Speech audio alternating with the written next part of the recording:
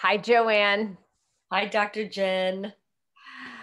Well, I wanted to start off today and to just ask you some questions because what I've learned over the last several years in terms of having you in some of my workshops and also working so closely with you for over this last year is how much you very much practice what you preach and how important this path of consciousness is to you.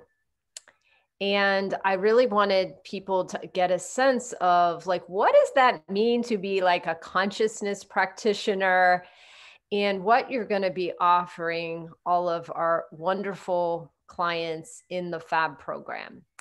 So I think the first question that I want to ask you, Joanne, as other people are going to get to know you more and more, is why has this path of consciousness been so important to you in your own life? I started this practice well over 25 years ago. And to be honest with you, I fell into it. I fell into the practice of yoga through a connection of somebody that I met.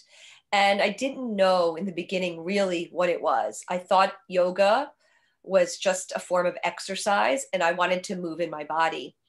And I realized through the practice and through injury that yoga was so much more than just a healing practice on the outside. And I guess through maturation and evolution, fast forward 25 more years of life, it has been a grounding practice for me.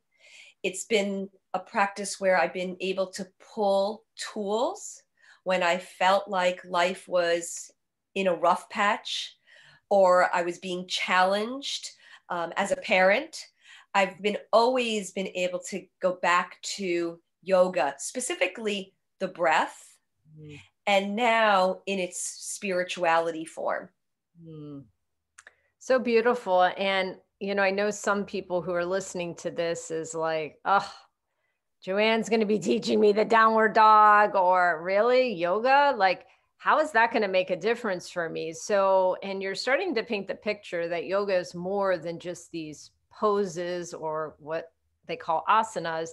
I'm wondering if you can say a little bit more what yoga really is about and how it could actually make a difference for some of our FAB participants. I use the yoga poses as a way to introduce people to connect to their bodies. So the yoga poses from what we see in books, sure, sometimes look like pretzel poses.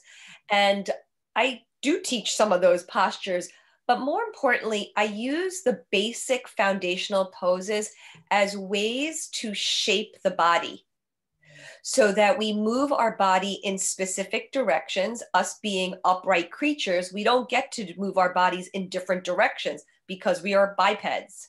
So I use the poses as a way with the breath to show people how to move and to, more importantly, not only be conscious of the sensations in their body that arise through these shapes, but also to move energy, stagnant energy that gets stuck by just us being upright or seated, right? We don't fold ourselves upside down, like you were saying in down dog.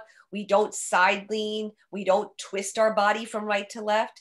It's just a way and a tool to allow people to become conscious of the physicality of their being.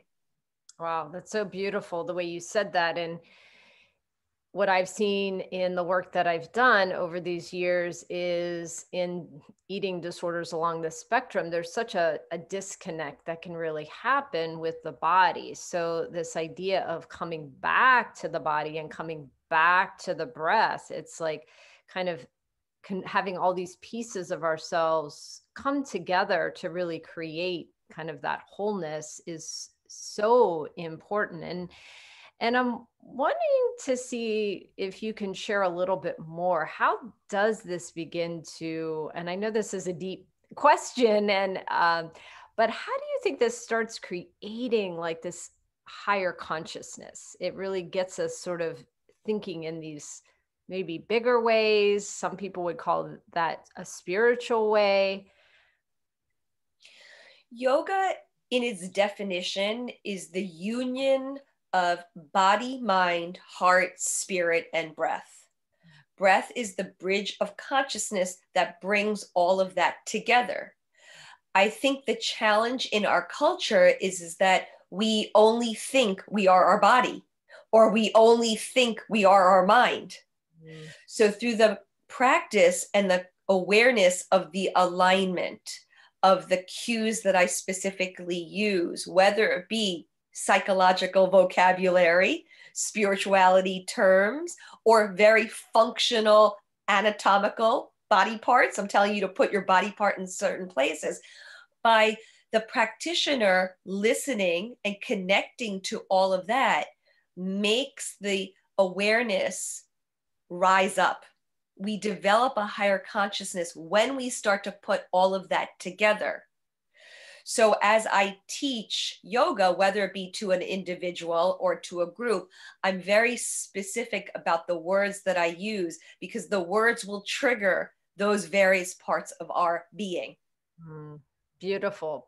Well, Joanne, I'm so glad you are part of this team, because this work is really about bringing all of these parts together, right? This program is really a holistic program, and what we're really trying to help all of us do, all of our participants, including our team as well, is to develop this wholeness within ourselves, and really this sense of coming home to ourselves.